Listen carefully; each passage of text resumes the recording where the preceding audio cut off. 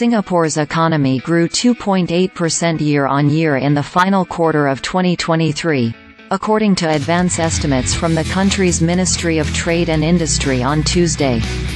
This was a sharp increase from the 1% expansion recorded in the third quarter, and the fastest rate of growth since the third quarter of 2022. On a quarter-on-quarter seasonally adjusted basis, the economy grew 1.7%, a larger expansion than the 1.3% in the third quarter. For the year 2023, the economy grew by 1.2%, a slower pace from the 3.6% growth in 2022. This was in line with the MTI's expectations, which forecast the economy to grow around 1% in November.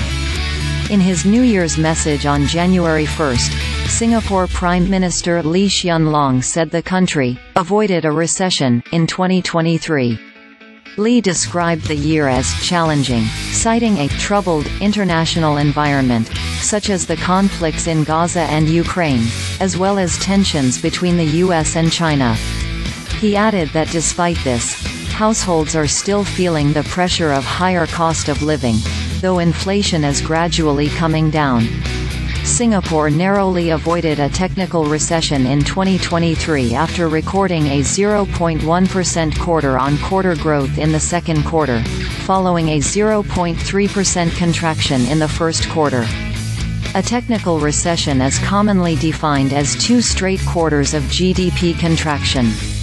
Most notably, Singapore's manufacturing sector, which comprises about 20% of its economy and the country's largest sector, expanded by 3.2% year-on-year in the fourth quarter, reversing from the 4.7% contraction in the previous quarter.